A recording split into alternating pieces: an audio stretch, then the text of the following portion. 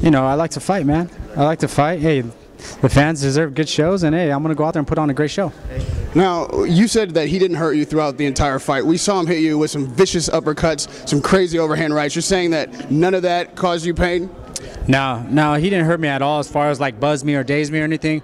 You know, he did hit me with I think it was a straight right hand right to the eye, my right eye, and you know, halfway through the fight, you know, I was having trouble with it where you know, it felt like I got poked. I mean, he hit me with a good shot, and you know, that's pretty much the only damage that I had. Now, you said that you thought Berto had a soft chin going in, but to knock him down in the first round, did that surprise you? And after you knocked him down, did you think maybe you were going to have a short night? No, you know, I was ready for 12 rounds. I know Berto's been down before. I know he gets up, and you know, he comes to fight. You got to be kind of cautious with him. You see the fight with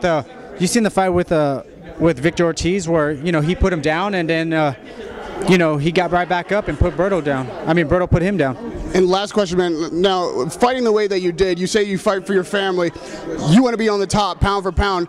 That kind of fighting is punishing. Even if it doesn't hurt, you do get injured in there in this fight game. So, are you intending in the future to fight smart or to just fight for the fans and go with all heart? Oh, no, you know, you got to fight everybody, you know, different, and you know, use different game plans. You know, next fight, you know, we're going to come up with a different game plan for Floyd. So, you know, see what happens. I know for a fact Floyd Mayweather watches my interviews. Just don't talk to me. Talk to Floyd. What should he know right now tonight? It's time. Let's make it happen. #1 contender to fight you. Hey, let's do it.